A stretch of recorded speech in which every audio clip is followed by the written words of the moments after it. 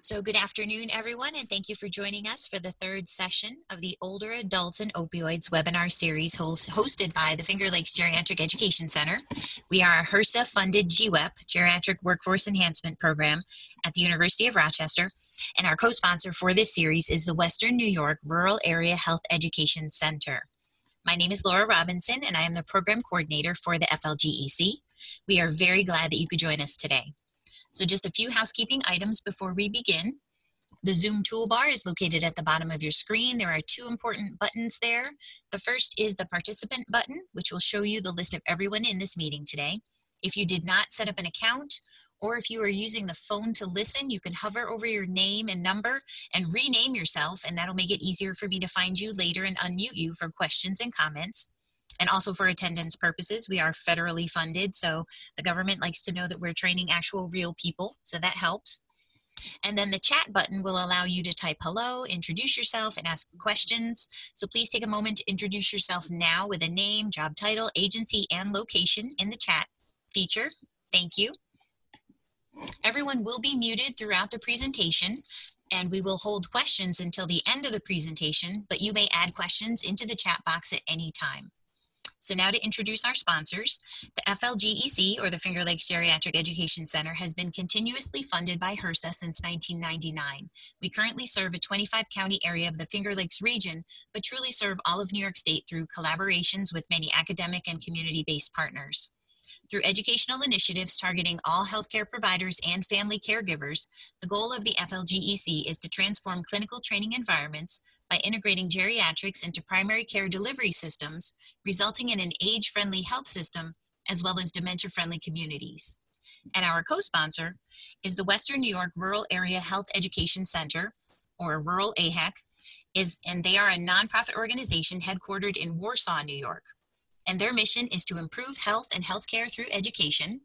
And counties in their catchment area include Allegheny, Cattaraugus, Chautauqua, Genesee, Livingston, Monroe, Ontario, Orleans, Steuben, Wayne, Wyoming, and Yates.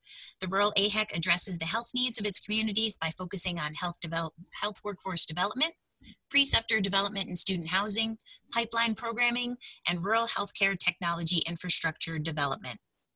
So the reach and the mission of the Rural AHEC made them a perfect partner to help us with this specific educational initiative. And again, we're glad you're all here today. And our featured speaker today is Dr. Paul Dougherty. Dr. Dougherty is the Chief of Chiropractic and the Chiropractic Residency Director for the Veterans Administration, or the VA, Finger Lakes Healthcare System. He has performed multiple randomized controlled trials evaluating the role of chiropractic care in the management of chronic lower back pain. He has been with the VA since 2005 and has been on the pain committee since 2006. He is currently the IRB chair for the Syracuse VA Medical Center and member of the Research and Development Committee of the Syracuse VA Medical Center. His specific area of research is in the area of management of chronic lower back pain, utilizing a biopsychosocial approach. So I will now turn the program over to Dr. Dougherty. Great, thank you. Can you hear me okay? Yes, I can. Okay. So thank you very much for the opportunity to present. We're going to cover a fair amount of ground, but just an introduction, and if we could all talk, I would ask you all how your clinics all look today. My clinic looks pretty slow. We've had a lot of cancellations with the coronavirus, and we've had a couple of big conferences canceled too. One of our big chiropractic research conferences just got canceled. But I saw a thing on Facebook that I just thought I'd share for all of you who are in academia or who go to conferences. They said if your conference has been canceled, just do your presentation in an empty room and pretend that you got the 8 a.m. slot at a research conference. And to make yourself feel even better afterwards, go buy a cheap beer and then drink it and throw $9 in the garbage. And so I figure that's probably as good a way to deal with all of this as any. Please ask questions as we go along. I'm going to try and cover a fair amount of ground. in this topic of kind of management of chronic pain, specifically in my case, chronic lower back pain, in older adults. We did a randomized control trial in 65 and over a few years back, and it was just a great opportunity. And I'll talk about the role of chiropractic care a little bit, but kind of talk about how my view of management of chronic low back pain has kind of evolved over the years. So I feel like this first slide is the obligatory slide that everyone who presents on older adults needs to put up as their first slide, that we know that the population is getting older, that most older adults experience some sort of pain, and that low back pain is the leading musculoskeletal pain in older adults. Approximately 25% of older adults take some sort of analgesic pain medication, and a fair amount take opioids. And I would say in the VA, while we see that a fair amount now, it's becoming less prevalent. However, and during the discussion we can talk about this a little bit, is that we have a few of our older adults who've been on opioids for 20 or 30 years. And so it's, those are the ones that I think are a real challenge in this. Opioid misuse is an issue in older adults, and really the push now, both from VA and non-VA standpoint and from NIH, is really to look, can we identify safe and effective non-pharmacologic management strategies for our older adults? I feel like this slide has been on other presentations, or at least it will be. This is kind of, again, from the CDC. I think the narrative that I heard the Monroe County health director talk about this, and it really made an impact on me. In the 90s, we saw this idea that pain is the fifth vital sign and that we needed to be addressing it. And there was a kind of a landmark paper that came out in the, I believe, late 90s or late 80s, early 90s on under management of chronic pain. And so there was this rise in the use of prescription opioids. Well, then around 2010, we saw this movement of, hey, we seem to have an opioid crisis. We need to do something about it. And we saw a steep decline in prescription of opioids. And then around 2013, and this is a real nice slide to kind of demonstrate this, we saw this real rise in the use of illicit drugs, specifically heroin, and then heroin with fentanyl. And so kind of the take-home story is we identified that there was a crisis identified, but then a strategy to what to do with these people seemed to be kind of lagging behind. And so we know that in 2016, President Obama put in the CARA legislation and really emphasized this idea that we need to have prevention and treatment and recovery to address this opioid epidemic. Kind of in response to that, and prior to that, the VA had started the Office of Patient-Centered Care and Cultural Transformation. It was led by a woman named Tracy Gaudette, who, if any of you ever have the opportunity, really look her up on YouTube. She's a charismatic, really great presenter. And this idea of what we call whole health really was embraced in the VA. And a few years back, President Trump actually signed into legislation this kind of movement to show that whole health needs to be integrated into all facilities. And so there was some funding around the country for the initial sites that did this. But basically the idea is, and it's really not rocket science for anyone who's kind of been in healthcare for a while, it put the patient back in the center. We use what's called a whole health inventory, which basically identifies what's important to the patient, what is meaningful to you, what are your goals, how would your life look different if you didn't have this illness or this pain. And then we work through the discussion of, what are you doing as far as your energy and flexibility? What are your physical and emotional surroundings? When you're living in a toxic environment, it's much harder to heal. Do you have a work-life balance, food and nutrition? I'm going to touch on this later, that we actually are doing a real unique, innovative program specifically around food. How much sleep do you get? Sleep and pain are very much integrated, as is sleep and suicide. So sleep is very important. Relationships kind of go to that physical and emotional surroundings. Your spiritual condition, are you relaxing? And so the idea is to have a conversation around these things to empower the patient to take a role in their own care, to really give them skills. And we'll kind of develop this a little bit more later.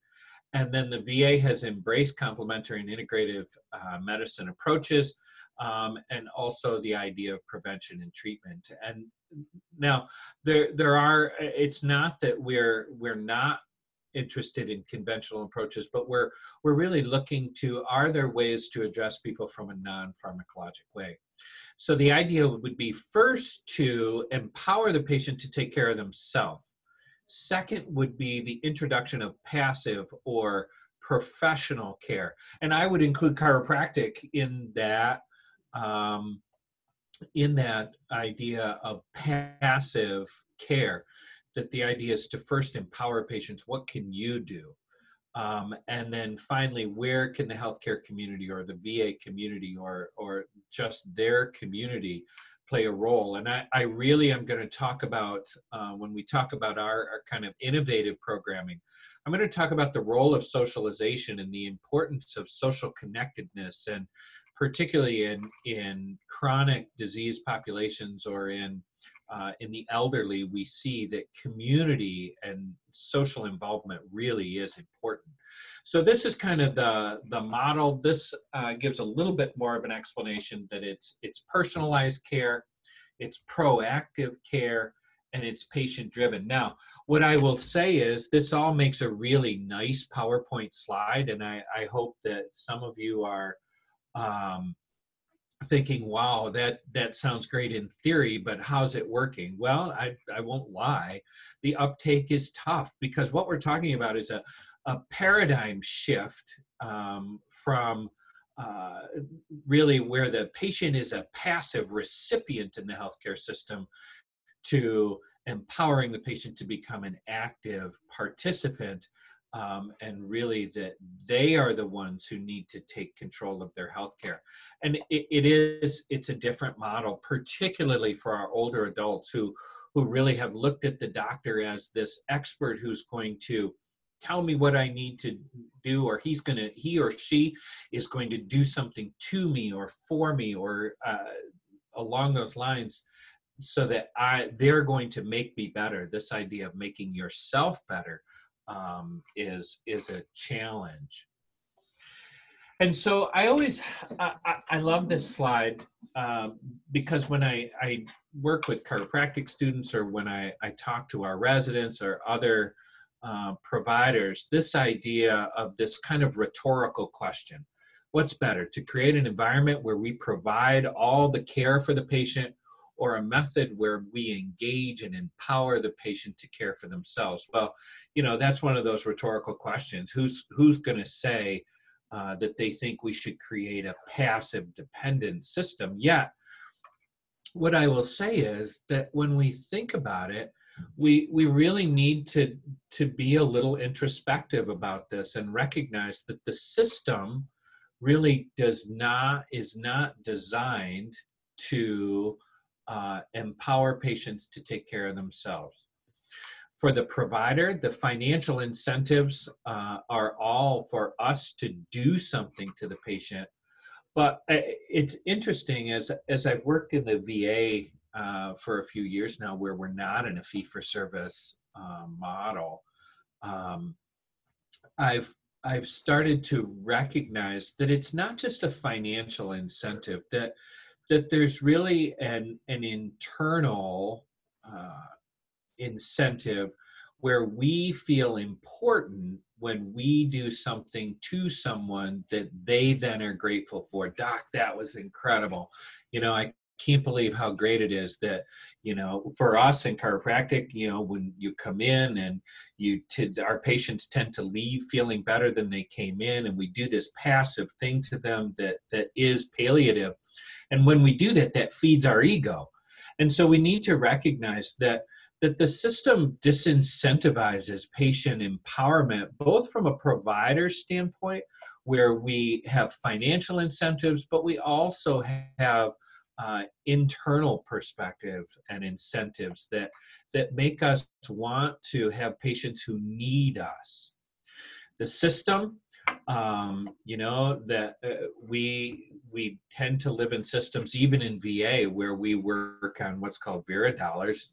Providing more services shows that there's more need for more money, and even patients that we talk about. There probably is no magic bullet for back pain, but a friend of mine, Brian Westlake, he always says the closest thing that comes to a magic bullet is exercise. And I would agree with him that exercise, I'd love to tell you that it's spinal manipulation or that it's chiropractic or that it's, something that we do. I really do believe that movement and exercise is the closest thing. However, when you try and convince patients that going to the gym is actually better than coming in and getting your back rubbed and having manipulation, it's a tougher sell sometimes. And so I say this sounds like a rhetorical question, but I think that it's a much more complicated answer than we tend to give it credit for. And so how do we kind of accomplish this goal?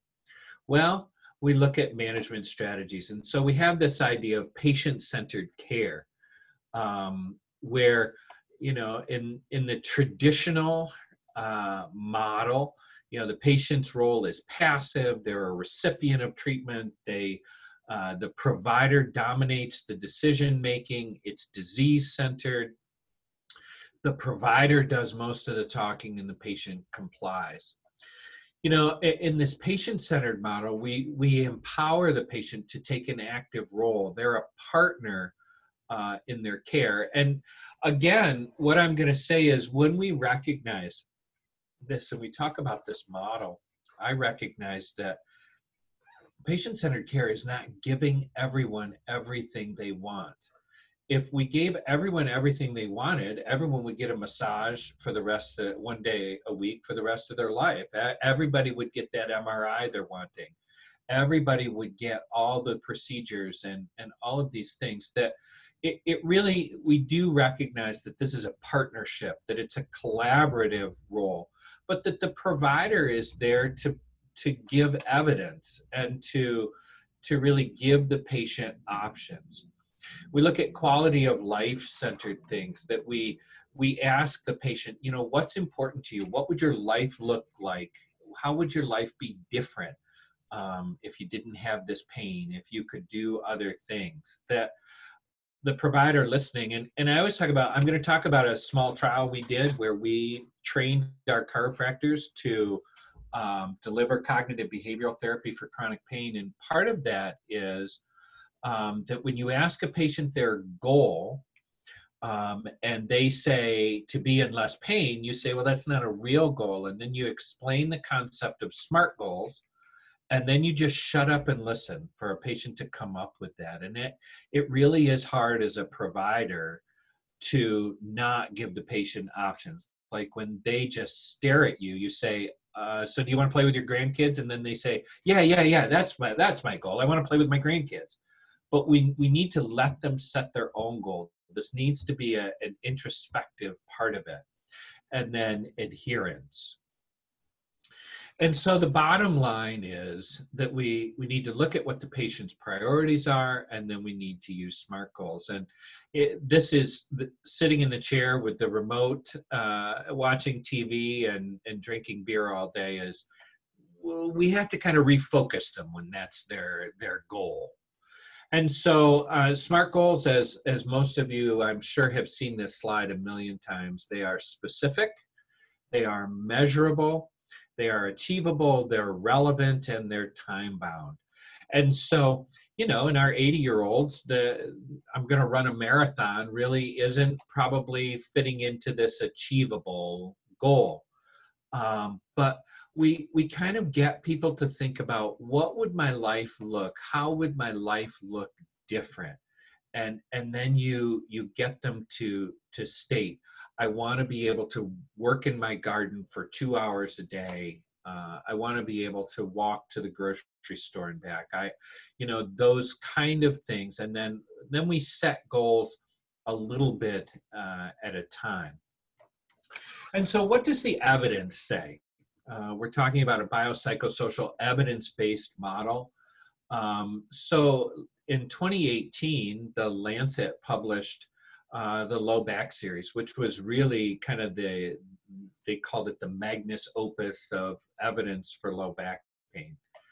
Basically, and I don't think anyone on the call is going to be surprised at where the evidence comes, but the guidelines recommend self-management, physical and psychological therapies, some forms of complementary medicine, less emphasis on pharmacological and surgical treatments, and overuse of imaging needs to stop. And I will say right here, Deb Weiner, who's a very respected geriatrician, talks about this overuse of imaging, and particularly its role in creating catastrophizing and fear-avoidant behavior. And she has this great part in her presentation where she puts an MRI of an older adult up, and it has modic changes and degenerative changes throughout, and stenosis, and she says, you know what this means about this patient? It means they're old. It means nothing else than that there's no correlation between the extent of degenerative changes on a film and the patient's level of disability. But what we do know from the evidence is that overuse of imaging, that it actually can lead to catastrophizing behavior. It can lead to greater levels of pain and disability. And we'll talk about that in a little bit, but basically the idea is that if we give people a reason to hurt, oftentimes they become self-fulfilling prophecies. And that's the whole basis of cognitive behavioral therapy, is this idea of addressing those maladaptive behaviors. So what did they kind of say? Well, they said we need to have focused implementation of best practices. We need to have a redesign of clinical pathways. We need to integrate health and occupational care, and we need to change the payment system and legislation, and we need to emphasize public health and prevention strategies. And I put this design down here, which you can't really read and has absolutely nothing to do with back pain. But this is how I feel like everybody feels when you start to talk about pathways. They get muddled and they get confused, and nobody really knows how to do it well. And so I think that simple answers are probably best. So what does the evidence say? Well, for acute low back pain, basically the best level of evidence is an advice to remain active. That the idea of you hurt so you need to stay home and not do anything is really, it actually is detrimental to our patients. Education, we have a small pilot study right now where we're combining chiropractic and patient education. I'm part of a very large cooperative studies grant, which is at 16 locations, where we're testing education as a first-line treatment, an online education module for chronic low back pain, and then superficial heat, which I have to say, it should not be a first line. And when I was in school, we learned ice and that heat was evil for acute pain. But really, as we look at the evidence, heat does have a role. For chronic low back pain, again, advice to remain active stays there. education needs to be considered. And here's the interesting thing is that there is no one best education module.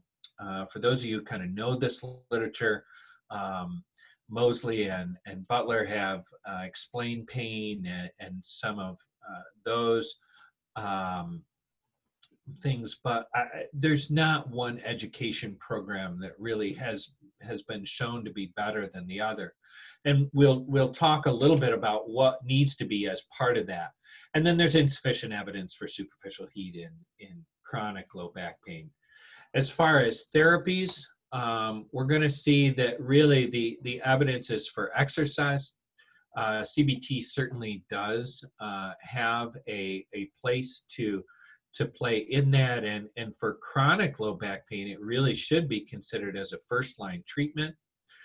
Spinal manipulation as a second-line or adjunctive treatment, same for massage, same for acupuncture. There's insufficient evidence in acute low back pain for yoga, but yoga does have a role in chronic low back pain. Mindfulness-based stress reduction, which when you look at the data on this, mindfulness-based stress reduction tends to include something like an exercise program. There was a real nice study by Dan Churkin that looked at this that showed that mindfulness-based stress reduction was a little bit superior to cognitive behavioral therapy in chronic low back pain. But, you know, part of the theory is that there's a real structured exercise program with this. With CBT, at least in our study, it was a walking program, and so maybe not as structured. And then interdisciplinary rehab, you know, these are second line. These tend to be very expensive. But really, as we look at what's most important is get them moving and address their maladaptive behaviors. And in our older adults, that really is important. And so I'm just going to talk very briefly about what we did in our study, which was we kind of looked at psychologically informed chiropractic care. And so we looked at, can we train non-behavioral health providers to do CBT? And there is a little bit of evidence for PTs and nurses doing CBT. And so we actually worked with Jen Murphy, who is the VA's lead in cognitive behavioral therapy. And we trained our chiropractors in doing this. And so we took patients who were at high risk for poor prognosis. For those of you who kind of know back pain literature, we used what's called the Kiel Start Back Index to stratify those patients. Basically, this high risk for poor prognosis, and that questionnaire asks fear avoidance questions, it asks catastrophizing questions, anxiety, those kinds of things. That those really are the things that put people at high risk for poor prognosis when it comes to back pain. And then we did the following sessions, we did kind of this treatment rationale.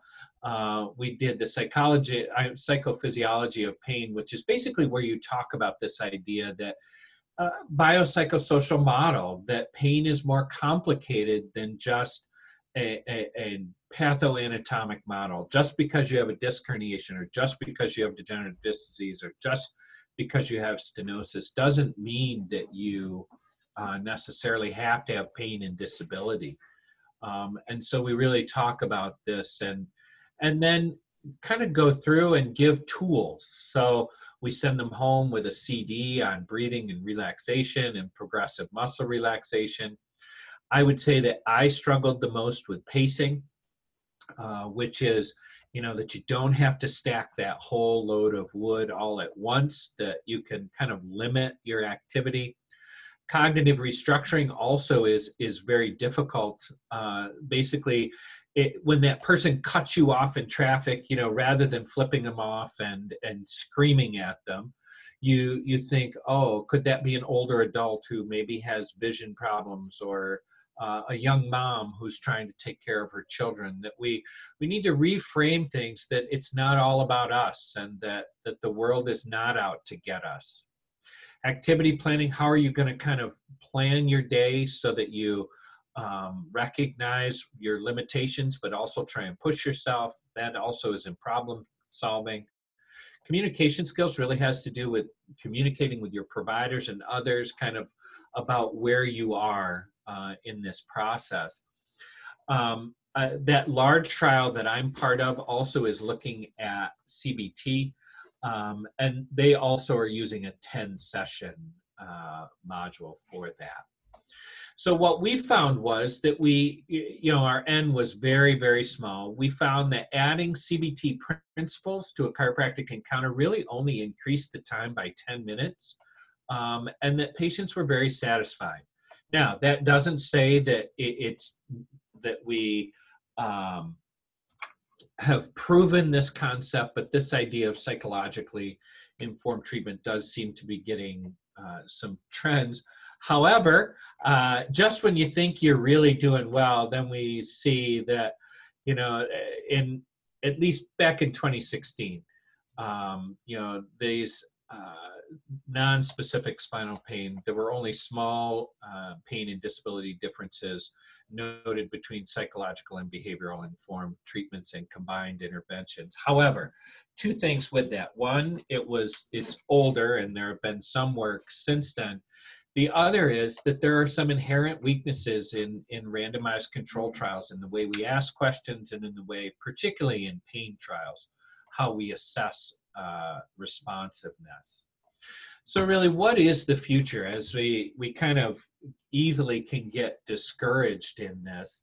What should we be doing in our older adults who come in with chronic low back pain to empower them and do well for them?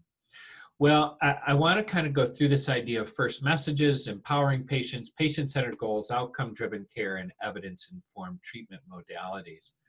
And so this idea of first messages, we did a small pilot study where we looked at if you empower the patient first in a chiropractic clinic where they may have this kind of expectation that we're going to do things to them.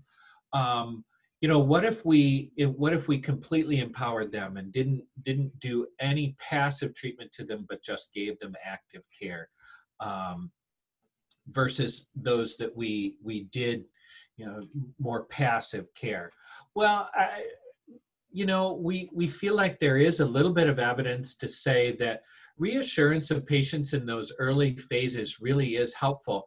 And all of you who treat patients, I'm sure, have this experience that you have the patient who's come in, whose first provider just instilled within them that they are sick, that they have spinal stenosis, or that they have degenerative disc disease, which if I could take those words out of our vocabulary and talking with patients, I would.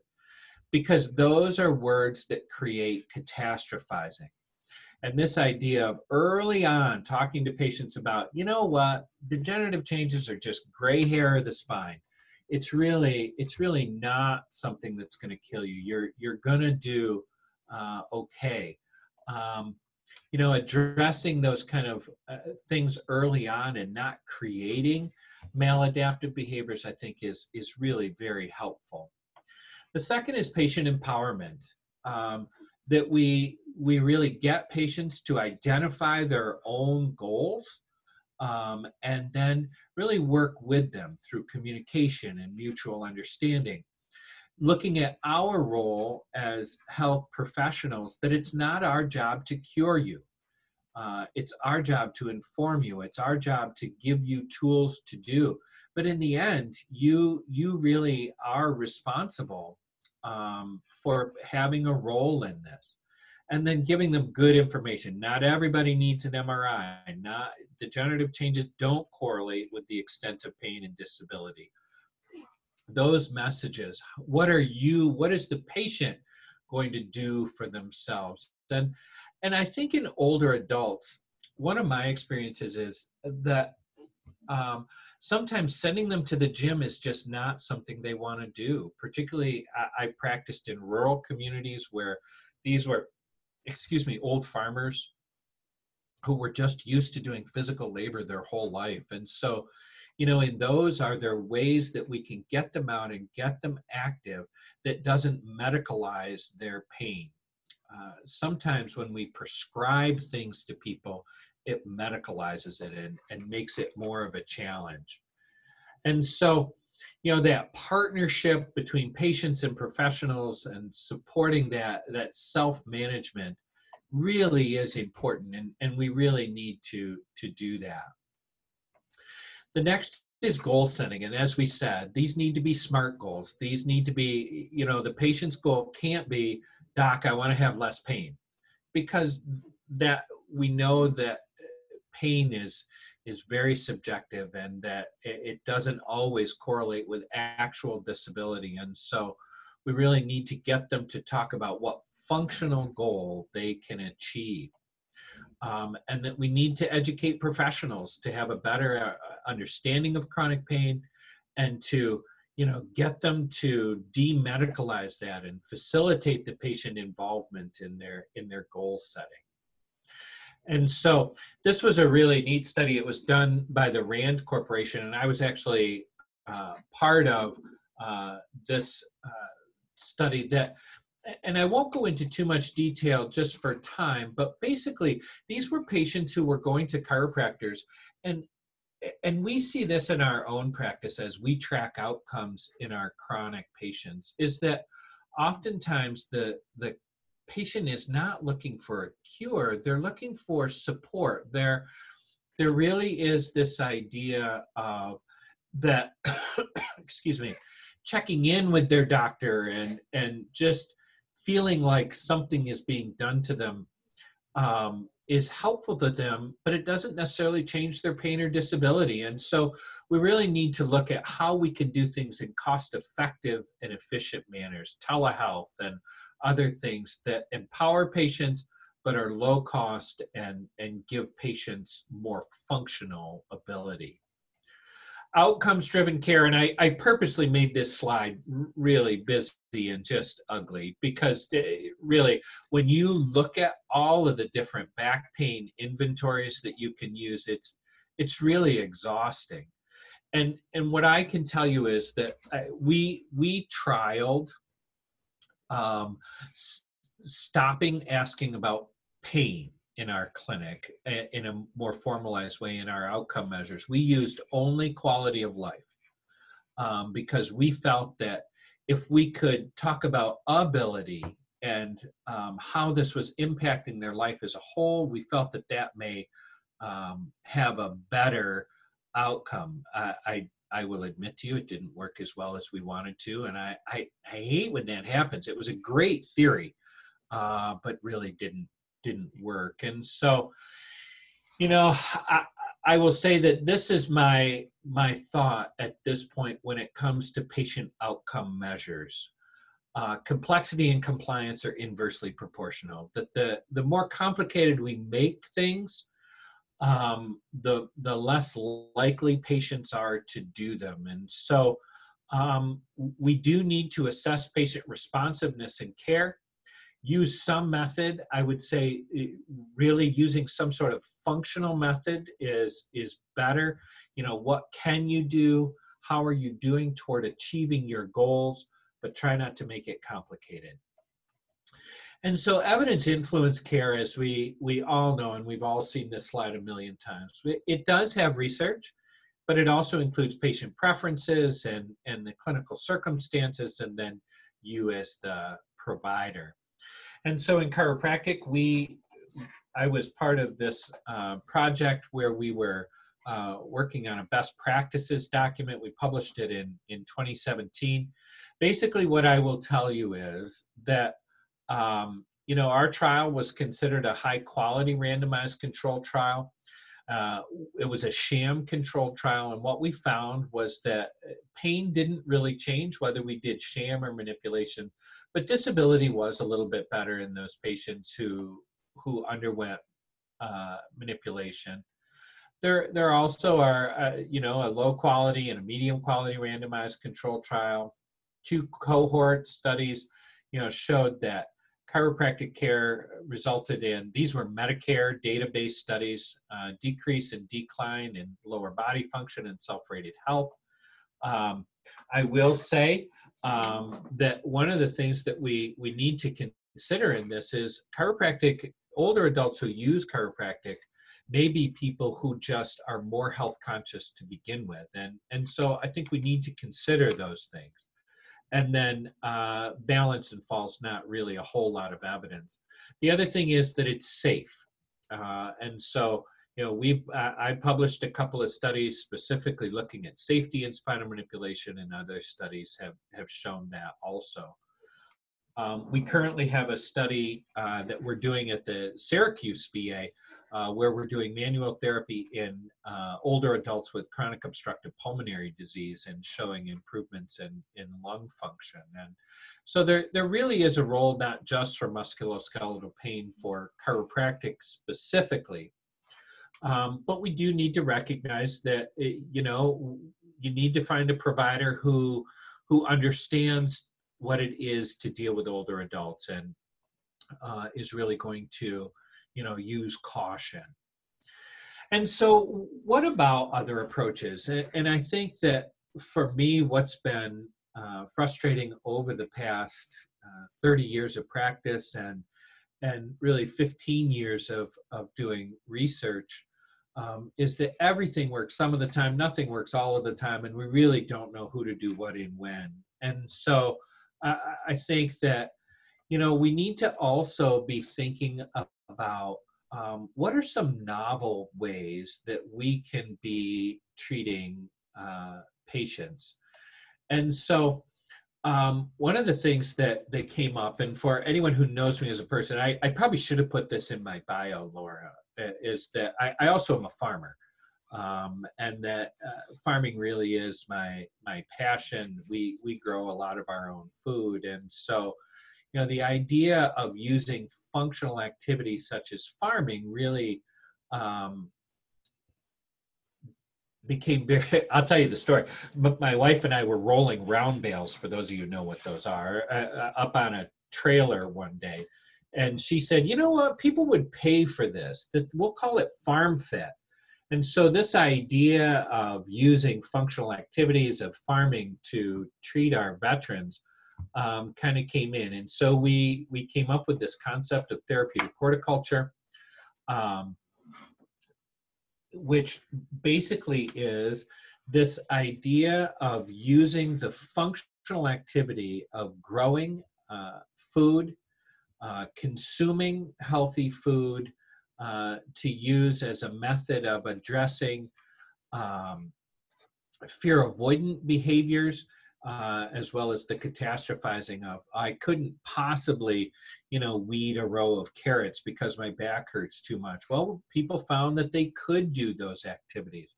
And so what we did was we did a 10-week program that had a didactic component, which was basically learning about different aspects of growing food. And then we went out in the garden and we actually did activities. And then we ate lunch together. We cooked and ate lunch together from food that we had harvested out of the garden. And one of the things that I will say about this, and this was one of our great older adults, and actually both of these are over 60, one of the things that we found was we said, are you sore the night that you are there? They'd say, yeah, but it's a good sore. Do you sleep better the night you participate in the program? Yeah, I sleep a lot better. And that, this idea of can they do things? But if I'm very honest, and we just did a white paper conference and really looked at our data over the last 4 years of doing this project, what I will tell you is that the therapeutic value may have as much to do with socialization and feeling a part of a community. The removal of social isolation in these veterans and older adults really does play a big role in this.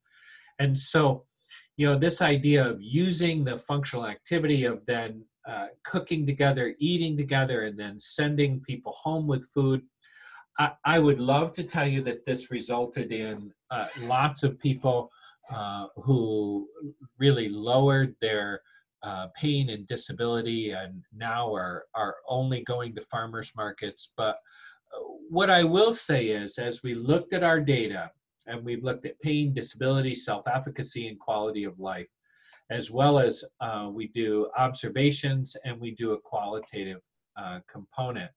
What I can say is that self-efficacy did seem to move some, and we feel like that is a positive thing.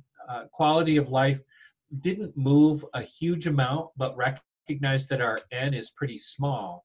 But our qualitative data really showed that there's this idea that they were highly satisfied with it, that they learned new skills, that they liked being in a mixed gender activity, that they really wanted to do more. And so what we found was that we did expand the program. And right now we currently have a very large grant through the Office of Rural Health that we've expanded the program to 2 different cohorts. And we are partnering with Cornell and working on workshops and other areas. And so we really are excited about what we're doing. And so kind of the bottom line, I think, from a biopsychosocial model of taking care of our older adults is, it sounds very simple, but keep moving. That, you know, get them to get away from the, I'm old, I'm sick, I can't do anymore, to, yeah, you can, and find what's valuable and important to them, to keep them engaged.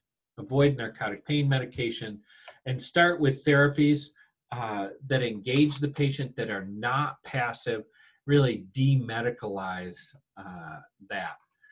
Now, you know, again, I work in the VA, and I always want to recognize that there are things that are easier in the VA to make work than maybe in the private sector.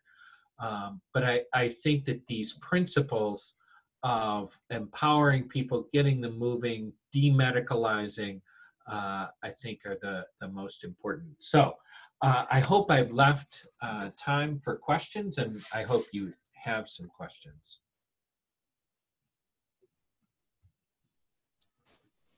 Paul, that was great. Thank you so much. So if anyone listening has any questions, please use the chat box to type them in. I know I had 2 questions, so I'll kind of fill the space while we're waiting for people to type.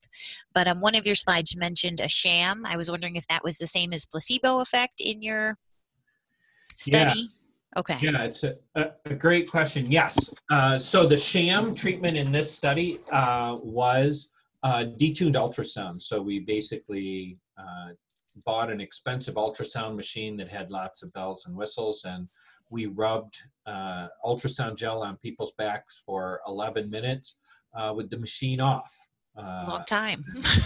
And what I will say is that's absolutely, the idea of non-specific therapeutic effects really is powerful. I was just this morning reading a paper on, you know, the myth of placebo. That really, the encounter itself, the doctor-patient interaction, the feeling of somebody listening to me and doing something to me actually plays a huge role. Okay. So I had a second question that goes way back to the beginning of your presentation, where you talked about having active and empowered patients. So I couldn't help think about the role of health literacy. And does your team measure health literacy at all? Do you look at health literacy? Is it a factor? Are you helping people improve health literacy? So anything that you could say about that? Yeah, it's again a great question. And some of the, you know, the idea behind the pain education modules really is that this idea of helping patients understand more about what is wrong, and how can I understand what these doctors are saying to me. And, you know, when I hear words like degenerative and disease, you know, what does that matter? So I would say no, not in a formal health literacy way, but certainly in a patient education module, yes. Okay. Because I can't help but think, I was talking to some of the older individuals in my church a couple of weeks ago about how medical care has changed over the decades and what medical care looked like when they were children. And it was, the doctor came to visit you at home. You didn't seek out medical help, and you just continued on until, the doctor either came around or you sought out the doctor. So is there any, I don't know, what do you think about that statement, I guess, in terms of treating our older adults and their usage of the health system? Yeah, I think that many of them have that model of, the doctor knows best, and so whatever he or she says is what I need to do. And so yeah, I think in older adults that it is a challenge, and for many of them they're set in their ways, and that's where that first messages really does matter. That I think when people get in their mind that they're sick and that there's nothing that can be done for them. I have arthritis and I'm always going to have arthritis, and so nothing you do is going to change that, doc. That's a tough mindset to get over. Agreed. Okay, I'm not seeing any questions coming in. So I was either really horrible or just incredibly brilliant, and I've answered every question that there is about this. I don't know, I'm not sure. I'm trying to stall, see if folks have something they could type in.